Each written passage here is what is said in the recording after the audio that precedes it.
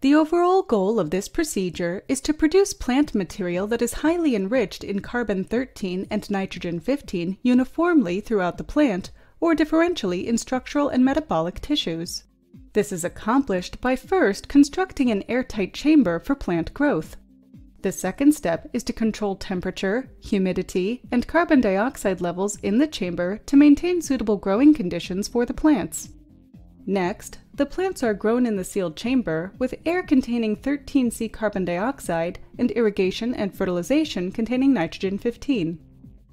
The final step is to cease labeling by removing the differentially labeled plants from the chamber weeks prior to harvest so that their metabolic material becomes less enriched in carbon-13 and nitrogen-15 as compared to the structural plant components. After harvesting the plant material, hot water extraction and isotope ratio mass spectrometry are used to measure overall isotope labeling and differences in labeling strength. The main advantage of continuous labeling over other methods, such as foliar application or repeated pulse labeling, is that it produces uniformly labeled plant material that can be differentially labeled in its metabolic or structural components.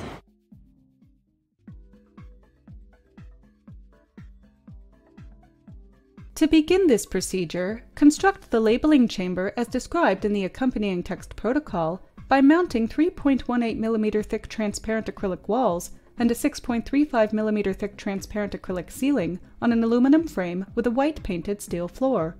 The dimensions of the chamber can be tailored to suit specific plant growth needs. The chamber shown here measures 1.2 by 2.4 by 3.6 meters and holds 40 15-liter pots.